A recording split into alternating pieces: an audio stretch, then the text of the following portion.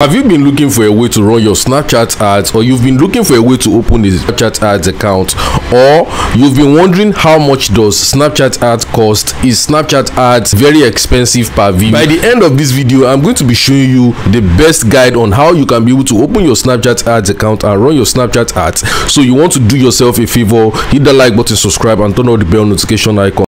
So I ran a test ad on my Snapchat, and in this past promotion below, you can see that with $1.91 I was able to get over 5,000 views. Okay, I was able to get 78 clicks with just $1.91. So let me just go straight into my Chrome browser, because you can actually access your ads.snapchat.com, that is your Snapchat ads account, on your phone, and you're going to see that amount spent, which is $1.91, 5,396 impressions, 78 clicks, and as well I was able to make a successful payment into this. Clicking on that place, clicking on business, and clicking on billing and payment.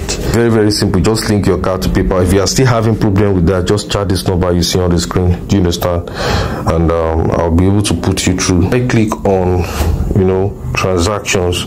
You see that I was able to make a successful payment with this.